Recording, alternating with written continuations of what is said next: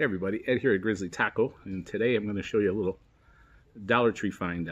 For right now, their prices are still $1, but they're going to be going up here. So the things I'm going to show you, if you want to get them, I would go get them. These are just spices that I picked up today. So I found these turkey spice.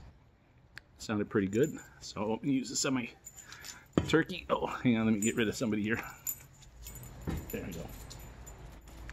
So I bought 3 of these.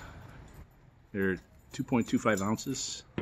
Sounded interesting, so I picked those up. I got 3 of those, and I needed some time because I'm gonna make a Irish lamb stew, so I need a little time. I don't know how great it is, but it'll work for what I need.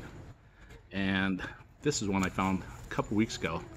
There, it's 10.5 ounces of barbecue spice, a Memphis-style barbecue spice. So good size. So I picked up 2 of these.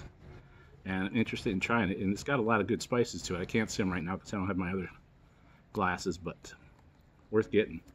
And then today I found this. It's a Supreme Tradition seasoning salt, a big one, 16 ounces for $1. So you know, these go for a lot more in the stores. And I just picked up one. I may go back tomorrow and get another one, and another barbecue spice. And here was an interesting one. It's a Red Lobster seafood seasoning. So we like doing seafood, so interested in trying this. I got 3 of these.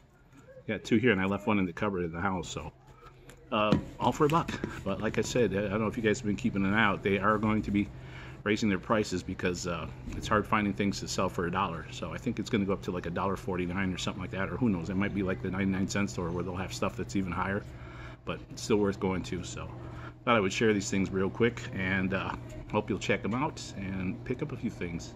So talk to you guys later.